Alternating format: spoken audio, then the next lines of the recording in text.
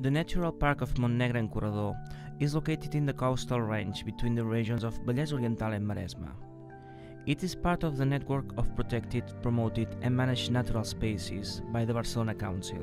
The streams of Vallgorguina and Arenys determine the boundary between the massifs of Montnegre and Corredor. With an approximate area of 15,000 hectares, the park includes a large variety of flora and fauna, especially the splendid pine forest that changed to holm oaks and cork oaks going into the massif. Humans have occupied since ancient times these mountains.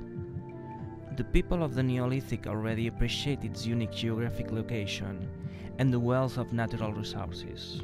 The Iberians and Romans also enjoyed these places, where they founded several agricultural settlements, leaving signs of their past in this area.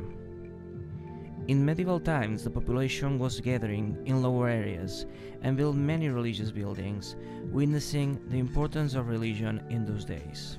Another highlight of Agudo Taria's Vallgorguina could be the monumental trees.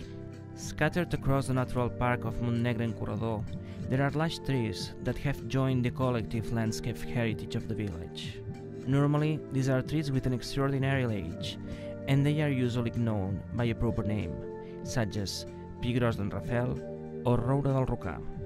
But the best known is the Pi Cargolat, which is currently no longer in its natural habitat, since in 1986 it had to be cut because he had died and was moved to the headquarters of the Cultural Association of Vallgorguina, where it is kept. The Pi Cargolat has been listed as one of the best rare examples in the book The Monumental Trees of Catalonia.